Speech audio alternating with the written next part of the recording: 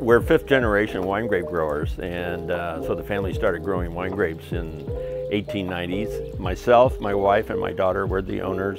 We make high quality wines, and we want to make sure that people have a great experience when they come to Klinker Brick. The name Klinker Brick was my wife's idea, and as you can see on the brick wall, those dark bricks are Klinker bricks. And it's a darker, heavier, denser brick because of the firing process, in which it gets so hot that the metals in the clay fuse together and become metallic. So when you hit them together, they make a clink sound. And so it's a darker, heavier, denser brick, which relates to the kind of wines we make. My favorite part about the winemaking process starts in the vineyard.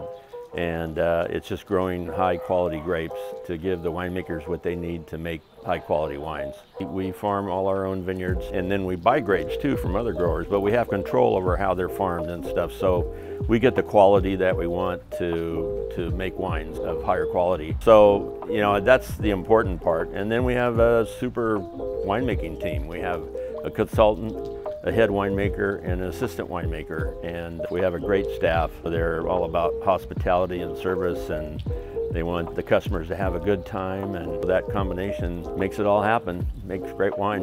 What makes Klinker Brick wines so great is consistency. We're known to have very consistent wines year after year or vintage after vintage. And people count on that.